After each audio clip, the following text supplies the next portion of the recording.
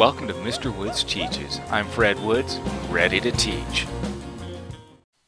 Here's the problem of the day for Mr. Woods Teaches. Hello, mathematician gardeners. I'm Mr. Woods Teaches Number Talks. Hey, today I'm with my great friend Rigo.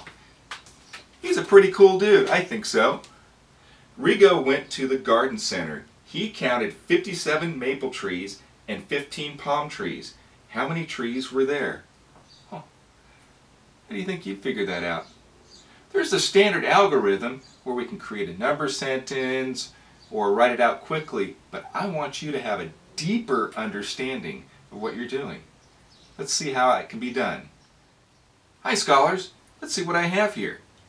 I have maple trees and palm trees. But what does all this represent? Well, the long lines represents 10. So if you remember, we had 57 maple trees. So 1, 2, 3, 4, 5 times 10 is equal to 50, or 5 tens is equal to 50. Then 1, 2, 3, 4, 5, 6, 7, 7 ones, which makes 57 maple trees. Then he saw 15 palm trees, so it's 10, 1 10, 1, 2, 3, 4, 5, plus 5 ones is 15. How do we add this together to find out how many trees in total Rigo saw at the nursery? See what I did here? I added total for the trees, and then look what I did here.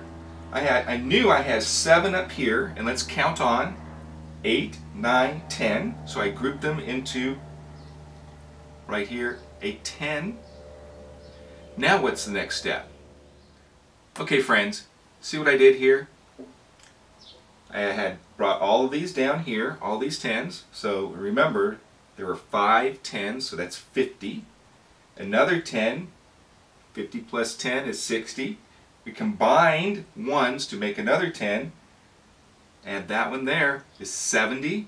And then we have 2 over here, 72. So the answer is Rigo saw 72 trees at the garden center.